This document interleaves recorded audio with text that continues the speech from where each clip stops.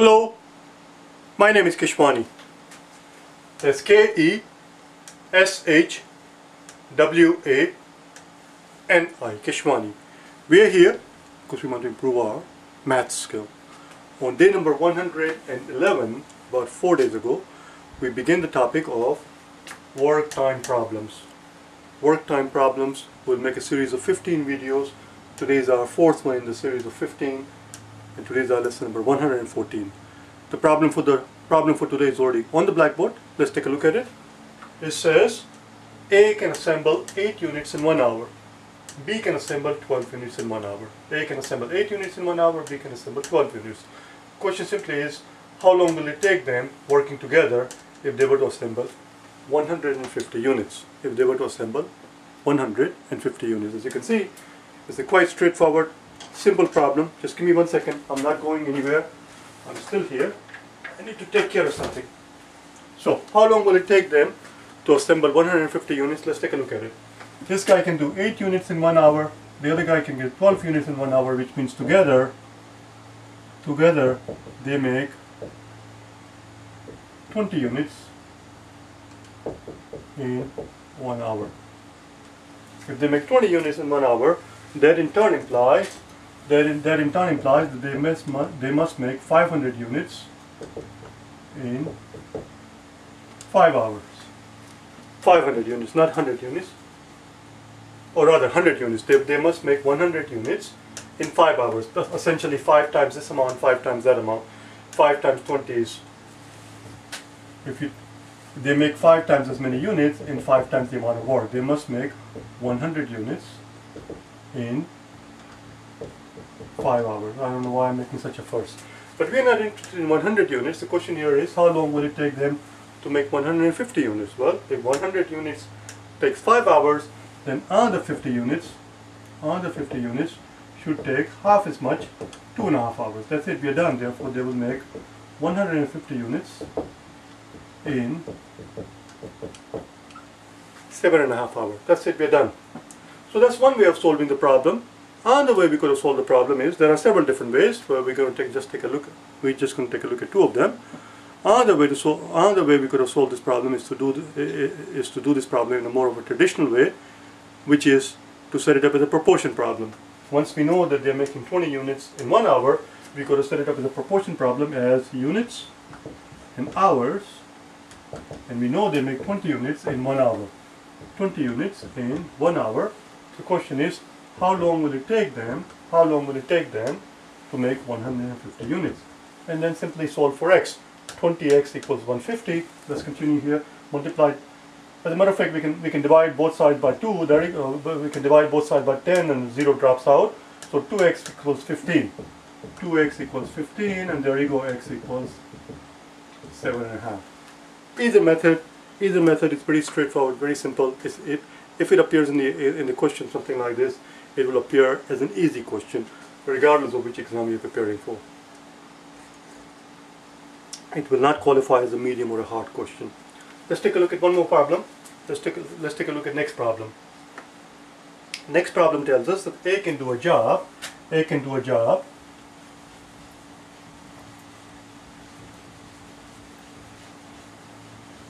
are told that A can do a job in 8 hours.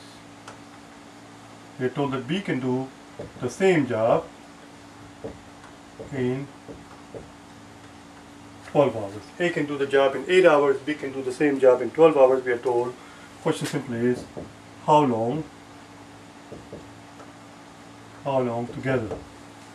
And of course, this is not how the problem will appear in the exam, as you very well know. I'm just giving you the nub of the problem. I'm just giving you the gist of the problem. In the exam, of course, it has to be worded in a little bit more sophisticated way. How long will it take these two working together at their respective paces, at their respective constant paces, to finish the job together? That's something to that effect. Let's take a look at it. Let's first take a look at the answer choices that we have in front of us. We have A, B, C, D, and E. We have 4 hours and 30 minutes. We have 4 hours and 36 minutes, 4 hours and 48 minutes, and finally 5 hours.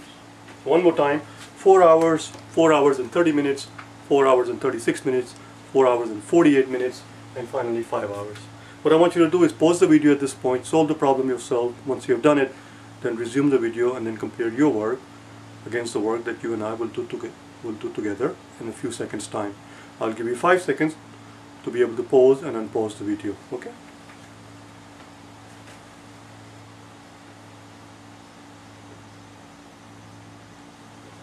Well, first thing first, in a work problem, first thing first, in a work problem, it's always a good idea first, for right off the bat, to get rid of the silly answers, nonsensical answers, idiotic answers. For example, this guy takes 8 hours to do the job. This guy takes 12 hours to do the job. If they both were to work as fast as the fast guy can do the job, half the job. Fast guy can do half the job in 4 hours. If this guy, second guy, if B were to work as fast as A, together they could have done the job in 4 hours. Obviously, B is not working as fast as A, which means the amount of time that they will take together to finish the job cannot possibly be anything less than 4 or equal to 4. 4 hours is how long it will take. It would have taken it would take. 4 hours is how long it would have taken had both of them been working at the same pace of being able to finish the job in 8 hours by themselves. That is not the case here, which means it has to be something more than 4 hours. If you find an answer choice which is less than 4 or equal to 4, that's a nonsensical answer. A cannot be the right answer. It is just too silly. Similarly, the argument can be made in reverse. Conversely, if A were to work as slow as B takes 12 hours. In other words, B can do half the job in 6 hours. If all of a sudden, if A were to work as slowly as B does, A would also take 6 hours to finish the job. In other words, if both of them were to work at a slower pace, the job will take 6 hours. That tells us that working together, they cannot possibly take 6 hours or more, because one of the guys working actually faster, which means the amount of time they will take together can never be more than 6 hours, can never be equal to 6 hours. Let's see if there are any answer choices we can knock out. Any answer choice that is more than 6 or equal to 6. If you find an answer choice that is more than 6 or equal to 6, it's just a silly answer. But there are no answer choices more than or equal to 6. Let's begin the work. We have 8 hours and 12 hours. Let's find the LCM. Let's find the LCM of 8 and 12. 8 and 12.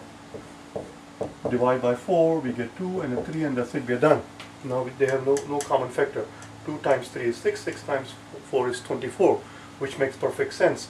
The least common multiplier that we can find, the least, is 24. Of course, 48 would do the job. 48, we can divide 48 evenly by 8, and we can divide 48 by 12 evenly. 480 would do the job, and so would 48 million. But that would be silly, because that will just create more work. The smallest number that we can think of, the least number that we can think of, that is evenly divisible by both 8 and 12 is 24. It's 4 times 2 times 8, which is 24. 24 is the magic number here. We'll ask ourselves how much work they can do working by themselves in 24 hours. In 24 hours, A can do how many jobs? A takes 8 hours to do the job, which means in 24 hours he can do 3 jobs. Similarly, working by himself, this is working by themselves. In 24 hours, B takes 12 hours. So if he takes 12 hours to do the job, and if you give him 24 hours, he would do 2 jobs. Which means, that tells us that together they can do 5 jobs in 24 hours. Together they can do 5 jobs, 3 plus 2 is 5 jobs in 24 hours. But if they can do 5 jobs in 24 hours, that implies they should be able to do 1 job. They should be able to do 1 job in 24 over 5. 24 over 5. That's it, we are almost done. 24 over 5 is going to boil down to 4, and 4 5s are 20. We'll have 4 remainder, 4 and 4/5. Answer choice is not these are hours. These are hours. Answer choices are not presented in hours.